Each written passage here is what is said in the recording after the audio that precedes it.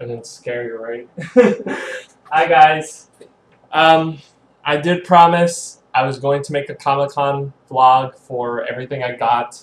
So we're gonna do this quick because I don't want to make another 10-minute video, and if I do, I apologize. So we're gonna start with the comics here. And if you haven't already seen the Comic-Con videos I put up, they will be on the link below to watch all 3 days. And I took like 40 minutes worth of footage, so it was a lot.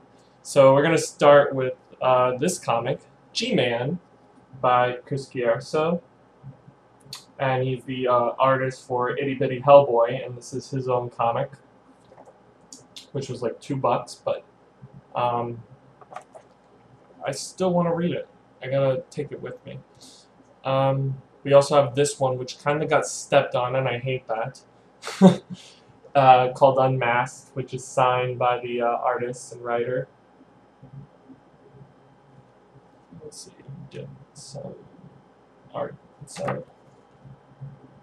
Oh, I didn't even notice this Comic-Con on it. Okay, we also have, this was a convention exclusive for Skylanders. It's a hardcover book, exclusive. And it's basically just 4 different stories put together. These stories are already going to be in like the single issue comics. So, I mean, I plan to buy the single ones anyway. So this is essentially reading them ahead, you know, in advance. And these I'd love to make as a video one day because you don't see these very often. Mad Libs. So I bought 3 Mad Libs. I bought a WWE one, bought a Turtles one, and I bought a Skylanders one. And then we have this Comic-Con one. There was actually a Snoop Dogg one, which I wanted to get because I was so curious as to how they could have that. There was also a sex one. They had adult-themed ones, which I should have bought when I saw them. We also have, for the upcoming Marvel Secret Wars storyline, which is, I think, in summer, next summer. We have this little mini poster. I always forget that this screen, I'm looking at this screen, which looks bigger, and then this one's smaller. So I'm not used to this setup. This is the first time I think I've ever actually recorded a vlog on this style, which I like. We also have this Secret Wars comic, which was free. And I've always been a sucker for Disney comics, like anything of 90s cartoons. So having Tailspin and Chippendale, DuckTales. Gotta love my Disney cartoons. I'm also a big fan of Gambit and Nightwing, and I can't remember what was the video. There was a video of like both of them fighting each other, which I thought was like the biggest like nerd moment I've ever had. So I have one of each, some random comics I got. And we have, oh, I love these. Let me put this down. We have 2 convention exclusives. This one is a Mega Man one.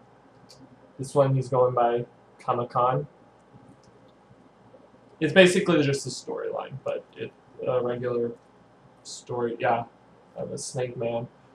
But this is for issue number 41. And then we have, for the Cartoon Network crossover that IDW is doing, called the Super Secret Crisis War, we have this. And if you already get the reference to this, it's for Powerpuff Girls. And you can see there's a lot of like mixed cartoons going on right here. You got like Ben 10, Dexter, and Samurai Jack, and Powerpuff Girls. I don't see the others. Put this back. And my video is already hitting 5 minutes, which shows you how long I take.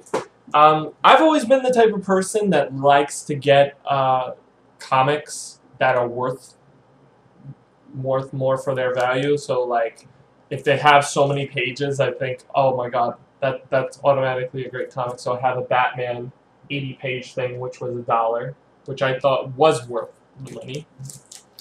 And because I plan to eventually read this storyline at some point, the Forever Evil storyline for the New 52 of DC. And for my Doctor Who fans, we have of the 10th Doctor, #2 issue, and we have a blank cover of the 12th Doctor, which actually the cover is inside. The reason for the blank covers are mostly because you're supposed to get them sketched out.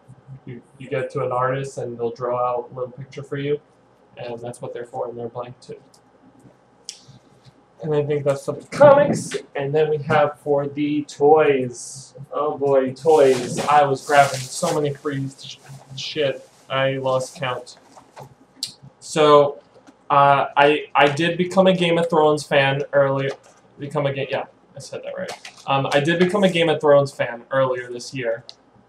So I had to buy one of these little vinyl figures, and we got the White Walker. I think that's what he's called.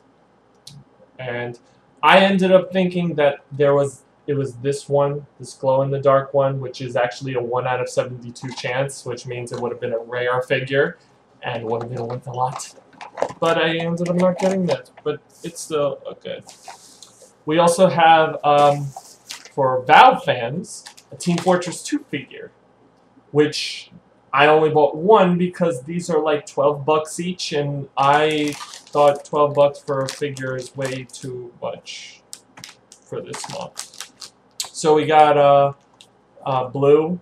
We have the blue side, red side, and then there's the randoms. We got Little Spy. Little Blue Spy, and he also comes with a pack of cigarettes and a zapper, or a zapper, or whatever he carries. I always say. And we have these were always giving out free, tons and tons of these.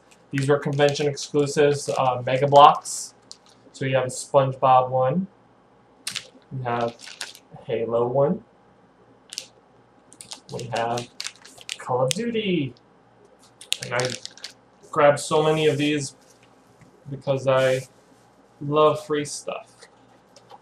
You all know I love free stuff. And I think Undertaker is gone out of this box, which, oh, yeah. So we have a knockoff WWE Lego, which is not even real. This is not real, legit stuff. It's just that I thought it was pretty awesome that they did this. So we have a little Undertaker, which I can't show you because it'd be too small and too blurry on this webcam. And we got Mutant Manias, which I don't know what these things are. These are like little toy wrestlers. They were giving away these so many of these. And we got, for Endgame, we got a collector's cards. I think we have a Hatsune, yes, we have a Hatsune Miku fan. Which I think I actually do have a code for a game of hers. And I think that's pretty much it for toys. Yeah, I don't think there's anything else. Okay, and the last two things I want to show you. One is because I want to get more, so not now, but during the summertime, this room's going to be redesigned. So I want to put up stuff like this. So we have a Lucario. I love this because it looks so badass. It looks like he's about to, like, effing ram fist. That was completely out of context, I just realized. Okay, and we also have, because I'm a big Avatar fan, and you know I have to get this, I am a big Toph fan, so we have this giant Toph poster, which is not really a poster, but it's like very thick. So I'm guessing I have to pin it or something to keep it up. And that's pretty much it. And we are actually just hitting 10 minutes now, which means I'm going to stop this video.